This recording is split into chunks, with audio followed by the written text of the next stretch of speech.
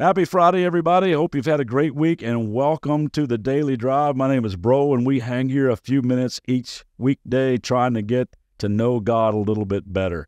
And we've been talking this spring with the grass starting to grow and the flowers popping up and the trees budding out and folks cultivating and planting gardens about how God is a master gardener. I mean, God is really into growing things, especially you and me. And we've talked about different ways that he does that through pivotal circumstances and practical teaching and providential relationships and passionate ministry. If you missed any of those along the way, you can go back and catch up. But today I want to wrap this up by talking about how God uses public obedience to grow our character.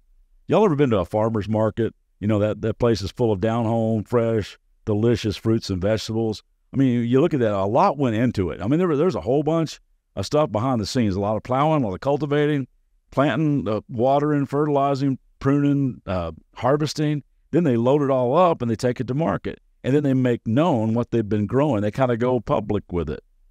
I love what Ephesians 2:10 says about you and me. For we are God's masterpiece. He has created us anew in Christ Jesus so we can do the good things he planned for us long ago.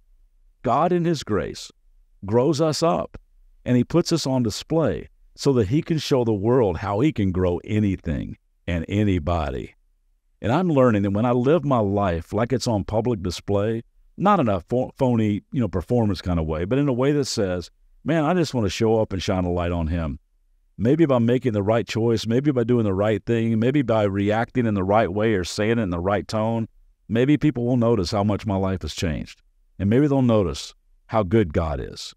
Whether we like it or not, we are on public display. At school, at work, in the neighborhood, in the checkout line, in traffic, in the Little League stands, on the field, on the court, on the tee box. People are watching. I told you I have one tattoo, too chicken to get another one. It's on the back of my calf.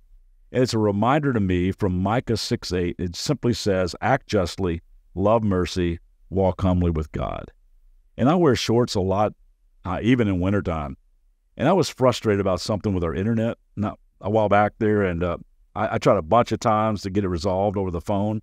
And I was very kind, I might add, but it wasn't working out. So I had to grab the router and I had to take it to the store. And they gave me the wrong address to take it to, and I drove to an abandoned storefront. So I called them again. They gave me the right address, which was all the way across town. So I drove across town, and Debbie could sense I was getting a little frustrated. So as I got out of the truck wearing my shorts, she said, hey, remember your tattoo. Oh, man. We are on display, and I'm learning that every time I listen to the Holy Spirit and do the right thing, I grow a little bit more. The book of Acts in the New Testament is the history of the early church, how it began with a handful of men and women who were not afraid to go public with their faith. You ought to take this week and just read the book of Acts. Just make it part of your summer reading. Acts chapter 1, you'll see Jesus challenge this ragtag bag of followers to be his witnesses in Jerusalem, Judea, Samaria, and to take the message of God's love like all over the world. And he tells them that the Holy Spirit would take up residence inside of them and give them the courage and the right words to say. He would also produce some amazingly attractive fruit in their lives like love, joy, peace, patience, kindness, goodness, gentleness, faithfulness, self-control, the kind of fruit that people can't help but notice. In chapter 2, you'll see how they all go public with their faith during this huge festival being held in Jerusalem.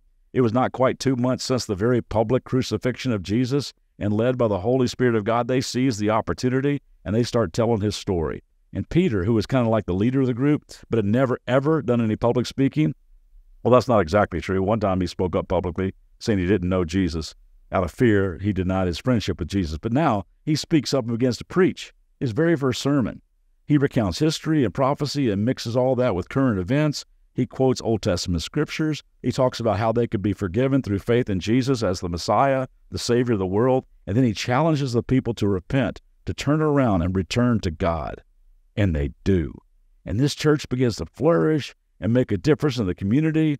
They center their lives around Jesus. They share with each other and those in need. They pray together, eat together, reach out to their friends together. And every day somebody new comes to faith in Jesus Christ. It's this organic thing that is just growing like crazy. You really ought to read the book of Acts. It's like this awesome action-packed novel, except it's not fiction or even based on a true story. It's actual history written by a meticulous historian named Luke, and it will pump up your faith when you read it. But the early church grew and it flourished because people tried to keep it simple. They tried to love God and love people. They simply wanted to act justly, love mercy, and walk humbly with God. It says they were generous and kind. They were loving among their neighbors. They even made friends out of their enemies. Their vibrant faith was on display and threw a floodlight on God, and it made other people want what they had. You know, Peter, the guy that preached that sermon in the streets of Jerusalem, would later write this in 1 Peter chapter 2. He said, "Be careful to live properly among your unbelieving neighbors. Then even if they accuse you of doing wrong, they will see your honorable behavior, and they will give honor to God." So let's live today. Let's live this weekend, totally aware that you and I are on display. Let's keep it simple. Let's just act justly, love mercy, and walk humbly with God, and show the watching world the change that God can make in anybody's life, the growth He can cause in anybody's life. And I hope you have a great weekend. I'll see you back here on Monday.